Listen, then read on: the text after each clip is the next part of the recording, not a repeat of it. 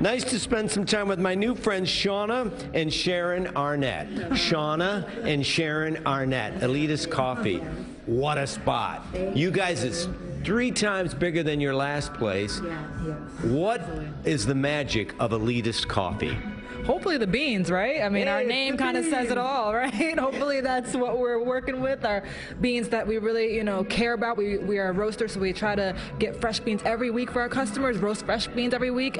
We want to make sure that we're giving quality coffee, that everything is just, you sit back, you get in our space, you are comfortable in our chairs, and you sip your coffee, and it just feels like you're melting. That's kind of what we want. I also like, Sharon, how you've allowed this place to change and grow because you listen to the customers. Started coffee, then tea, now food, right? Yes, absolutely. The thing is, our community needs a comfortable place to live, a comfortable place to hang out, a comfortable place to work.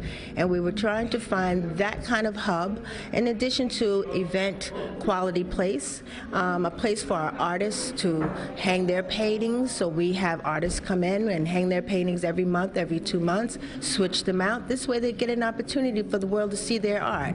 And then we do book clubs, and we do meetings and Zoom meetings, and we even do documentary movies. We're going to do one on March 13th, a screening. We did an opioids one last month. So well, they also do Channel 2. So we're going to be here all morning. You guys are working hard, so we'll spend some more time with you. You'll get a kick out of this, though.